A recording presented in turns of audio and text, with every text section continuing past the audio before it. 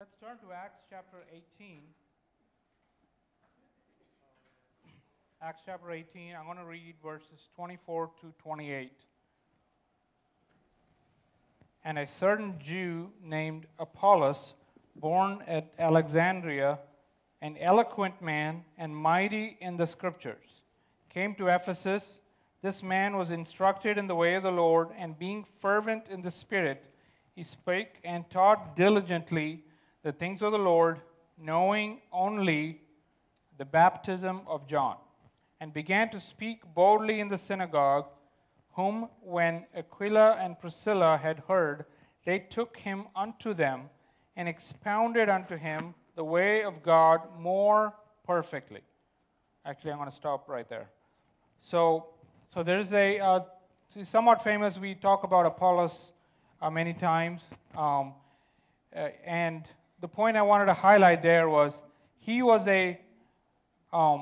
instructed in the way of the Lord. He was fervent, so he was zealous, and he knew Scripture, and he taught diligently. But he only knew one aspect of the gospel, right? It says knew only the baptism of John, which is the baptism of repentance. What he didn't understand was the other half was the redemptive power of Christ from sin to adopt us as children of God, right? So he didn't understand the second half, but yet somehow he was preaching, and thank God for his zeal and but also his humility to be corrected by Aquila and Priscilla, who also, and thank God for their boldness to encourage him.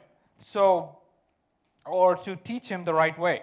So all these different aspects is what I want to talk about, because later in chapter 19, we see how when Paul was at Ephesus, he ran into many people who believed the same way. They believed in repentance or the baptism of John. They didn't believe they weren't baptized in the name of Jesus. They didn't believe the Holy Spirit. They said, I haven't even heard there is such a thing called the Holy Spirit, right? So they only knew the gospel halfway. But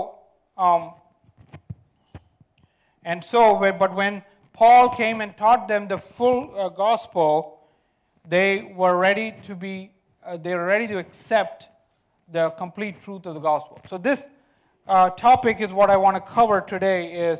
So if Justin 2 weeks ago talked to us about the importance of learning the Word of God, right? He went through how the Old Testament, the concealed Christ, and New Testament, the revealed Christ, and how the importance of learning the Word of God, understanding Scripture. He was pointing to the Bereans, how they believed in Paul, but they were made sure they looked at the Scripture to know what Paul was saying is correct, right? So that same attitude is what we also must strive to have, right? We can't accept everything somebody tells us just because they say they're a Christian or a Christian preacher, or they say they're preaching the gospel. We can't accept everything that we hear in the name of Christ. We have to know this for ourselves. Right? I sometimes say that we're almost like we're in the dark ages now. Back in the 1200s, right, in the Catholic Church was prevalent.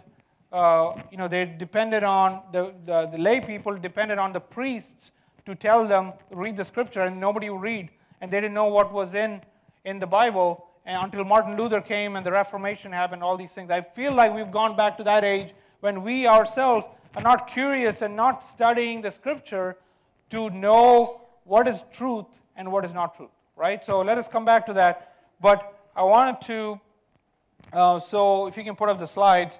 So that's what I want to focus today is understanding counterfeit teaching, false teaching, right? And I can't cover everything, but I thought of a few that we can focus on that maybe many of those false teachings fit under these broad 6 buckets. Right? But if 2 Timothy chapter 4, verse 3 and 4, it's on the slide, says, warned us of this time For the time will come when they will not endure sound doctrine, but after their own lusts shall they heap to themselves teachers, having itching ears, and shall turn away their ears from the truth, and shall be turned to fables. So, Timothy, Paul in his letter to Timothy is warning us that in the end times, people who are Christians, they don't want true doctrine. They just want to satisfy their own lusts, so they will bring to themselves teachers that will tell them what they want to hear. Right? And they'll turn from the truth, and they'll turn to fables or stories or counterfeit. What's a counterfeit?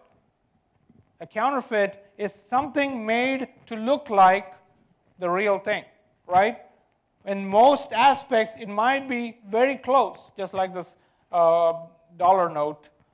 It might be very close to the real thing, but it's not the real thing. It doesn't lead to the way of life. So this is something we have to be careful about, right? So I just wanted to highlight, because one thing before I go to the next slide, one thing we know is that these days, or the false teaching did not show up here in the last few years. Since the time of the apostles, since the time of the gospel, false teaching has prevailed. Okay? And Paul spent a lot of time warning and against false teaching. He spent a lot of time in the epistles talking about all the various types of false teachings. And many of those things are the same today. So that part hasn't changed, but maybe the focus of what the false teaching is has changed. So we just have to be students of the Scripture.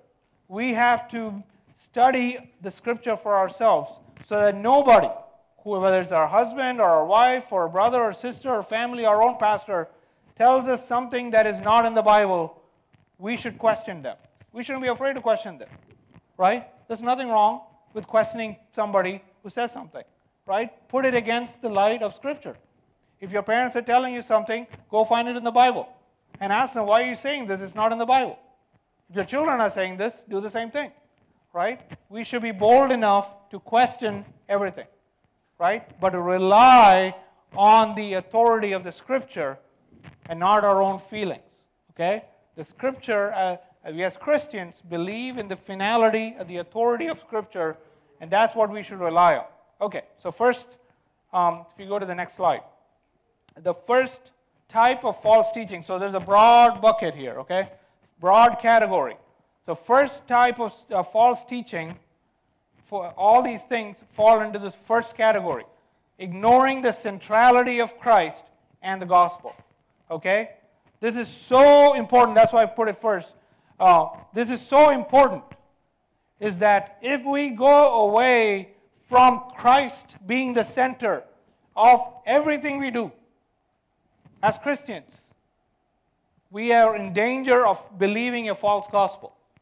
If we're studying the Old Testament, if you don't see Christ in it, you might mistake it to think it's about other things.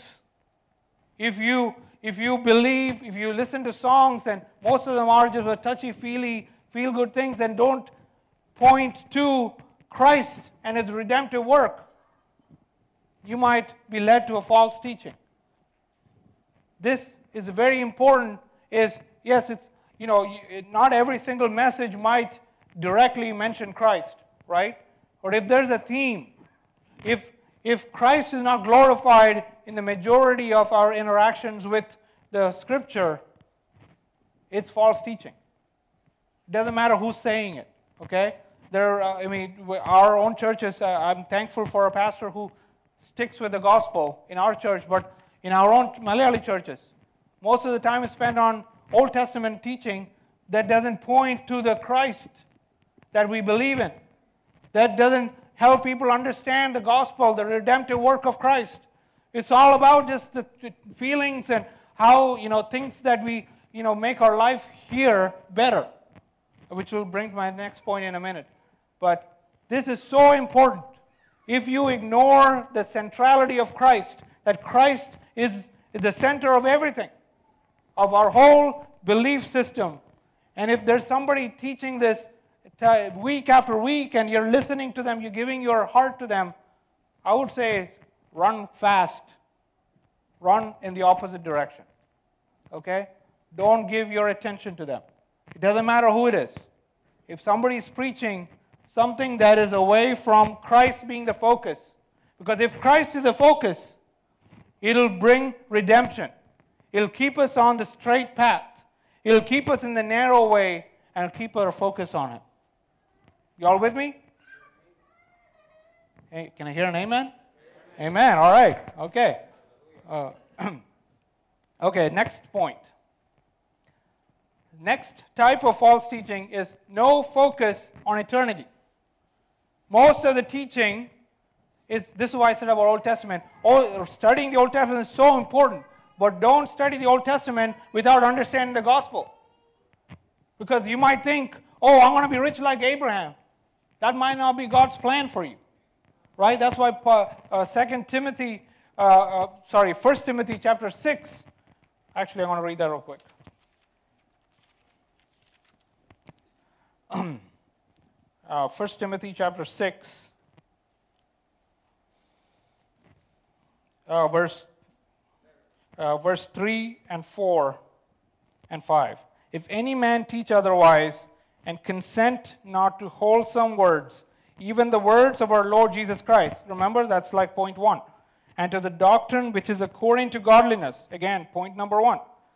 He is proud, knowing nothing, but doting about questions and strifes of words, whereof cometh envy, strife, railings, evil surmisings, perverse disputings of men of corrupt mind, destitute of the truth, meaning there's no truth in it, supposing that gain is godliness.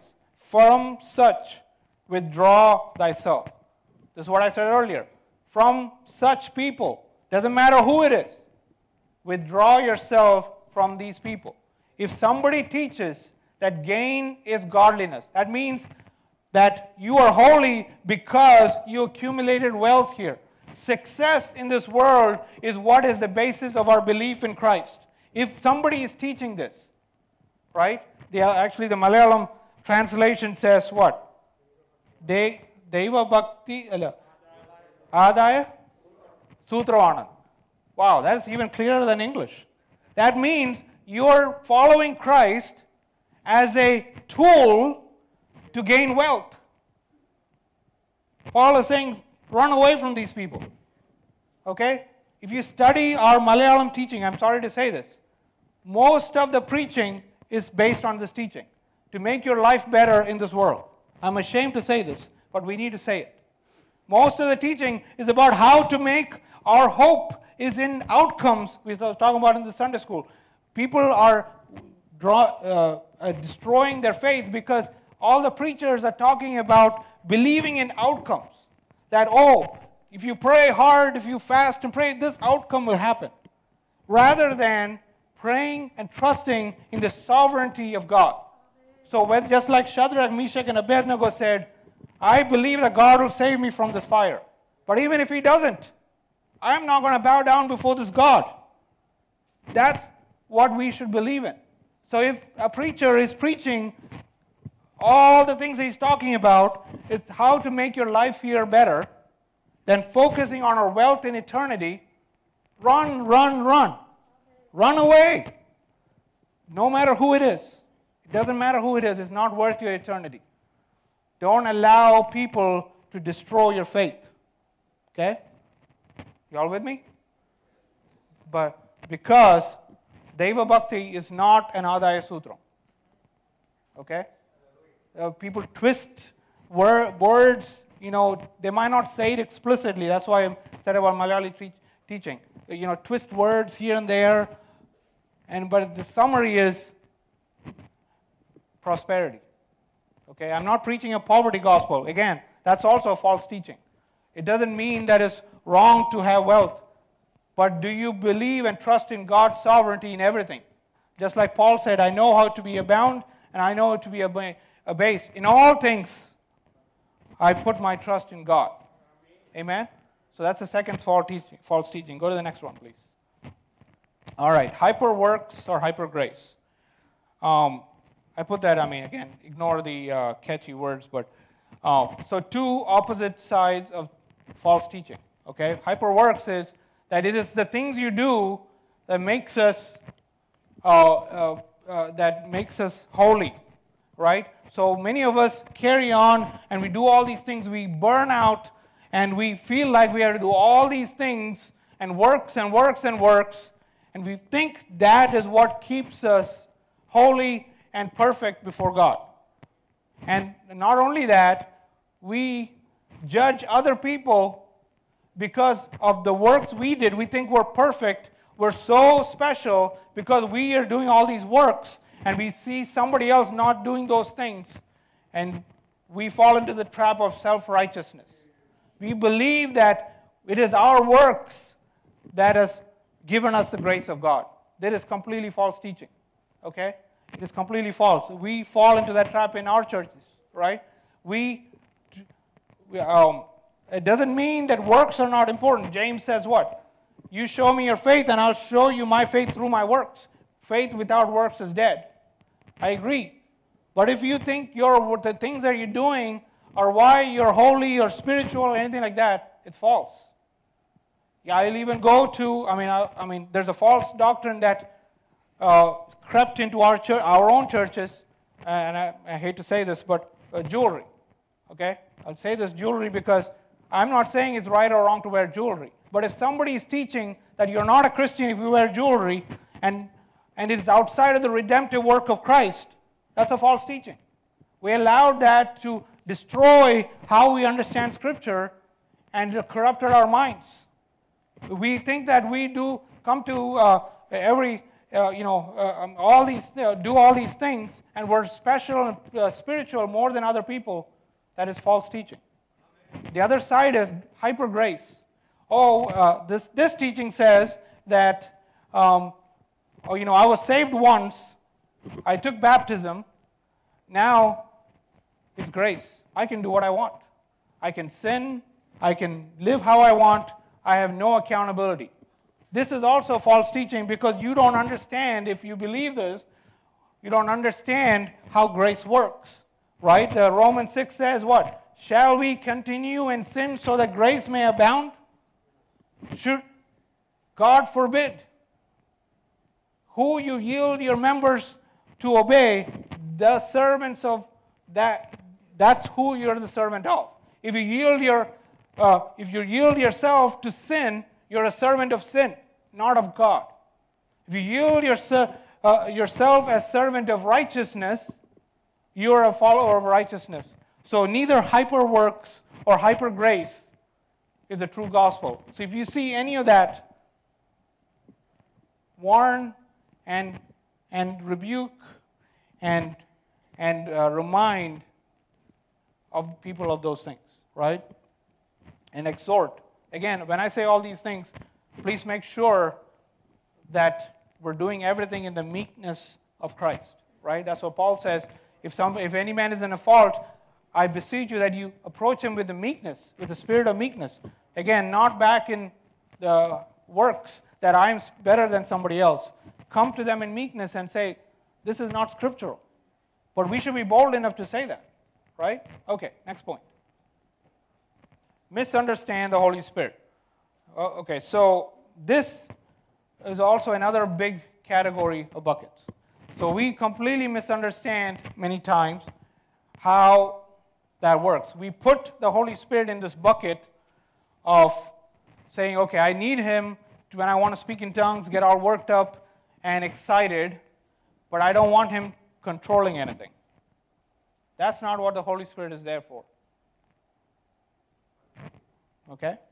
Paul said even if, when you come together, even if you don't speak in tongues, let each other exhort each other in prophecies and interpretations, right? Or, we go the other extreme and say, I don't believe any of this. I don't want any of the gifts of the Spirit. But Paul, and the Scripture says, desire earnestly the best gifts of the Holy Spirit.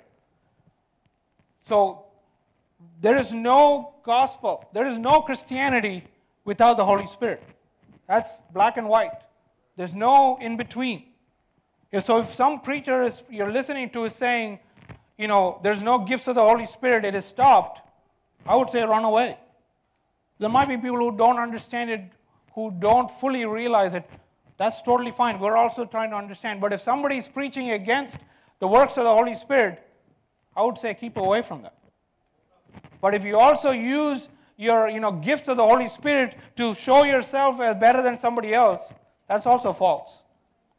We misunderstand the Holy Spirit and how we lead our churches, right?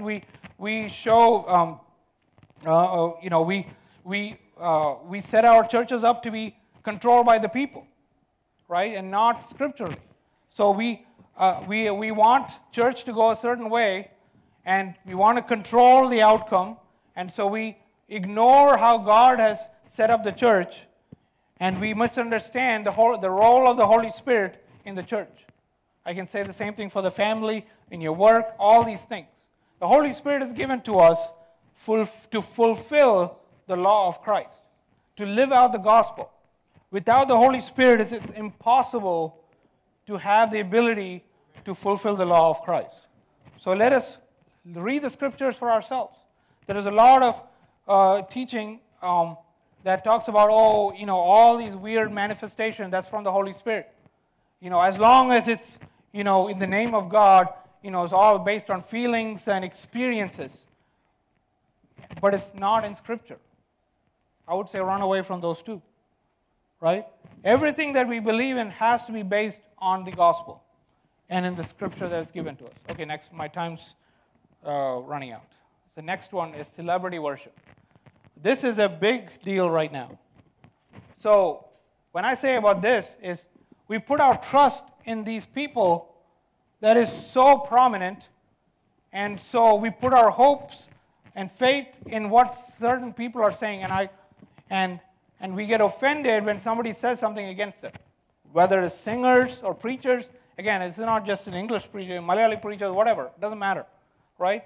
We put our trust in people and prominent people rather than Scripture. So whatever they say is acceptable because we put our trust in that person. This is false teaching. No man is exalted above the Scripture. In fact, God says in the Psalms, I put my word above my name. So if somebody says the name of Christ and he does not measure up to the word, he is lacking. I put my word above my name. So there is no such thing as celebrity preachers according to Scripture, or singers or bands or whatever. It doesn't matter.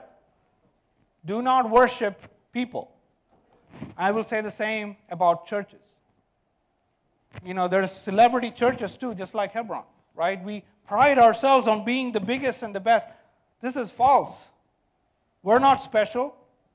We are come together as a body of Christ. There are other people that gather together as a body of Christ.